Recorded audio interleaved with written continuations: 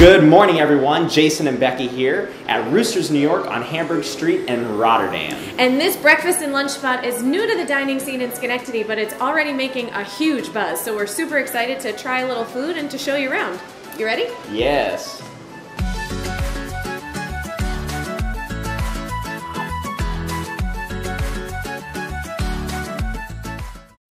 So we are here with owner and operator Carlo. And Carlo, so tell us a little bit about Roosters New York and the reason behind wanting to open it.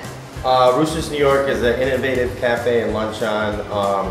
We're locally sourced ingredients, and we try to do everything in-house, made to order. We have no freezers, no microwaves.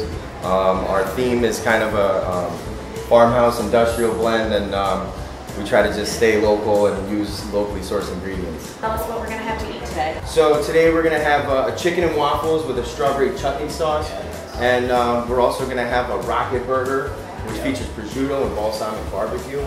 And we're also going to have a strawberry blue salad, which has a fig balsamic dressing. That sounds amazing.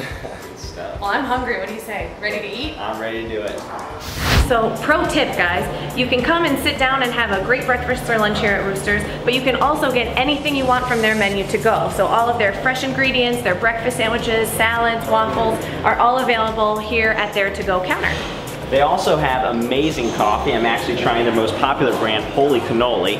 And now, it looks like I'm ready to go. So this looks absolutely amazing.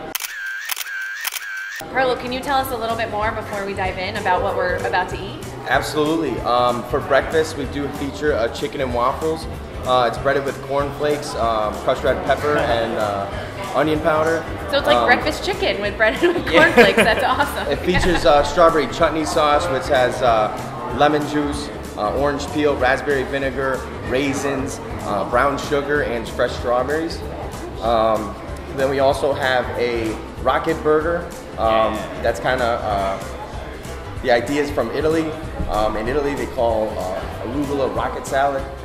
So we decided to put imported prosciutto, balsamic barbecue, fresh shaved parmesan, tomatoes, onion, and arugula on top of the burger. Yeah, that was awesome. Definitely something to indulge in. Yeah. Absolutely. And then for a healthier portion, this is a gluten-free salad. Comes with fig balsamic dressing, arugula, fresh onions, and fresh strawberries with blue cheese crumbles on top. And it's funny, you wouldn't think the healthier one like smells the best, but out of everything on the table, like the fresh strawberries, the balsamic vinegar, and the dressing, the sweetness, it smells so good. Absolutely. You can definitely tell the fresh ingredients, and we haven't even had a bite yet. Yeah. I am so excited to try That's this. a fresh Coke. That's a Mexican Coca-Cola made with real cane sugar. Mexican Coke is the best. And we do feature Saratoga water, another local water spring that not too many people, you know. The detail here is just really incredible. I mean, you've paid attention to every little thing, and Absolutely. it shows. Oh, Cheers. What do you guys think? I love the strawberry chutney. It's sweet, but it's tangy all at the same time. And A big thanks to Carlo and his family for a very delicious and fresh meal that we had right here at Roosters on Hamburg Street. It was super awesome, and don't forget that you can find them at their website, on their Facebook, their Instagram, and you can also follow us at Schenectady and at Discover Schenectady. And we'll see you next time on Schenectady. Tell us a little more about this coffee. It's amazing, by the way. okay, yeah. So it's our in-house coffee. We kind of went and blended a whole bunch of beans, and it's a Colombian blend of coffee. You can have it in-house, you can take it to go. It's available in ground and whole bean.